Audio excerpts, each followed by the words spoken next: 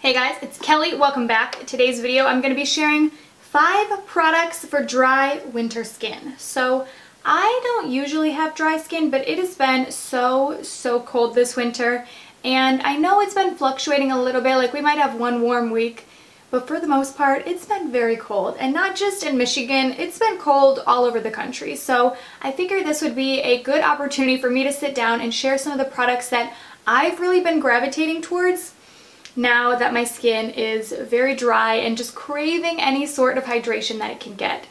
So if you're new to my channel, I upload 4 days a week, Sunday, Monday, Wednesday, and Friday, but for now, let's go ahead and jump into the video. So for my lips, also, side note, I was mentioning my lip color in the beginning of all my videos for a while there, but I felt like that was so repetitive because I also have it in my description box, so I haven't been saying it recently. But today, I'm wearing Colourpop Alyssa topped with Buxom White Russian, and I've never tried putting a gloss on top. I've never tried putting a gloss on top of one of the Colourpop Ultra Satin lips, and I feel like it's gooping up funny, and it feels weird. So the first product that I want to talk about is the Glossier Prime Rich Moisturizer, or no, Priming Moisturizer. Priming Moisturizer, I don't know. So this is a moisturizer and a primer in one. So basically it's supposed to just kind of relieve you from one step in your makeup collection. So this is a very thick product.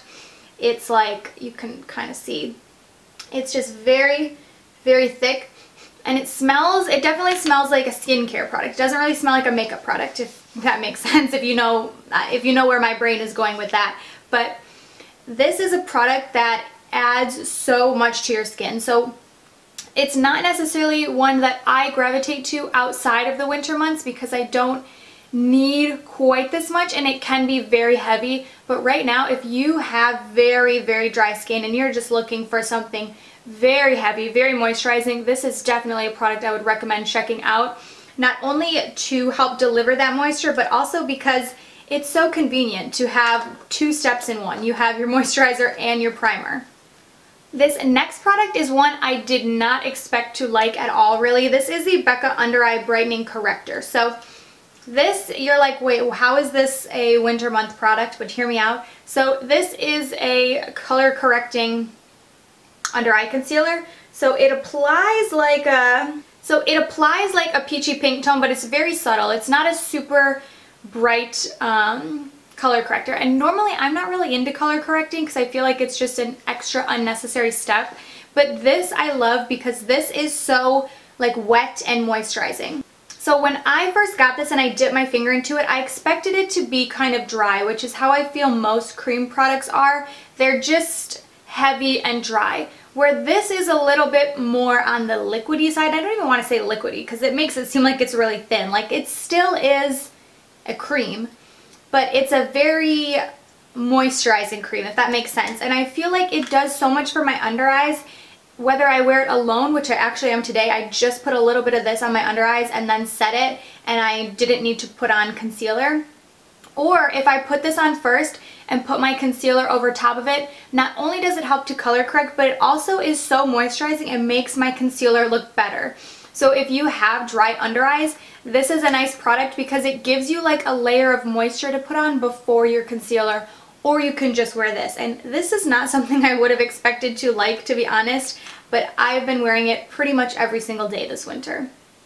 Next, my go-to lip product right now, I've mentioned this already, but this is the Glossier Balm.com. So this is a $12 lip balm, and I'm thinking, okay, that is way too expensive for a lip balm, but trust me when I say this lasts forever. So you could buy you could buy 3 Burt's Bees chapsticks at $4 a piece, or you could buy this $12 thing and they're gonna last the same amount of time. If not, I kind of think this might last you even longer because I still have a ton of product left, and yeah, I have only used up this much, and I use this a couple times a day, every single day, and I've been using it for months. This is the best chapstick. It is so thick, and it's kind of heavy, so keep that in mind. If you don't necessarily like something a little bit oily on your lips, this might be too heavy for you. But for me, with crusty winter lips, like, this is one of the few products that I've found that actually helps my lips. And I've used it on my elbows, you can use it on your cuticles, I've used it there too. It's basically just a universal salve, but my favorite use for it is on my lips. right now in the winter. The next product is the Pixi Hydrating Milky Mist.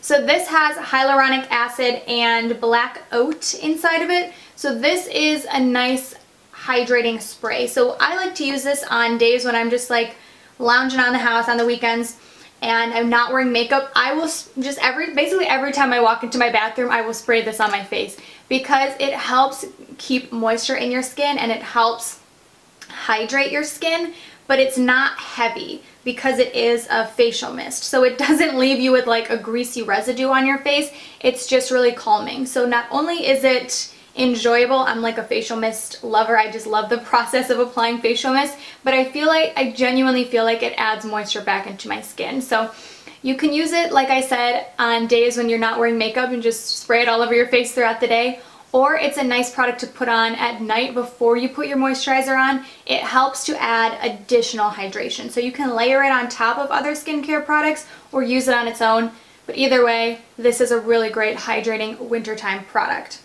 And the last product to mention is just good old rosehip oil. So I've mentioned many times on my channel that I hydrate my skin with rosehip oil. I don't use any sort of like a moisturizer. I mean, I do. This is my moisturizer, but this is all that I use. So I will take 2 to 3 drops in my hand every morning and at night, warm it together in my hands and press it into my skin and down my neck. And this is so hydrating, but because it's a dry oil, it sinks into your skin pretty quickly. So it's not going to be like you have coconut oil on your face and if you touch it, you have a residue. Like if you give it a little bit of time, it will sink into your skin.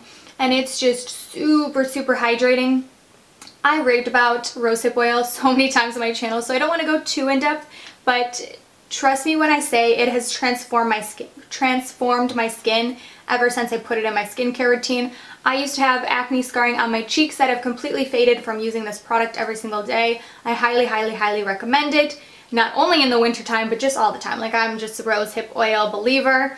But that is going to go ahead and complete this video. If you enjoyed it, let me know by giving it a thumbs up, and I'll see you guys in my next one. Bye!